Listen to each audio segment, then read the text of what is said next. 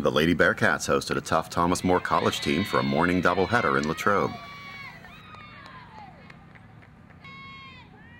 The Saints got on the board quickly, posting 3 runs in the top of the first inning.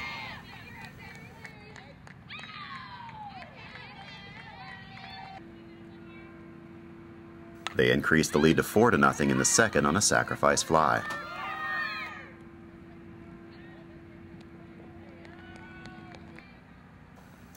St. Vincent scored its only run of the game in the third as Shannon Ballantyne singled home Molly Stock to make it 4-1.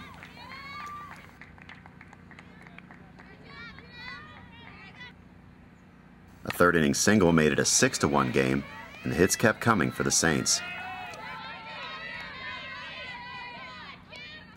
In all, they posted 10 runs on 10 hits in just 5 innings, going on to a 10-1 victory over St. Vincent.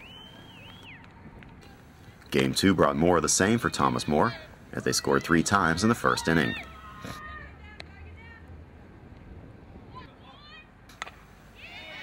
In the second inning, they added 3 more runs to make it 6-0, and then went on to record a 10-0 win.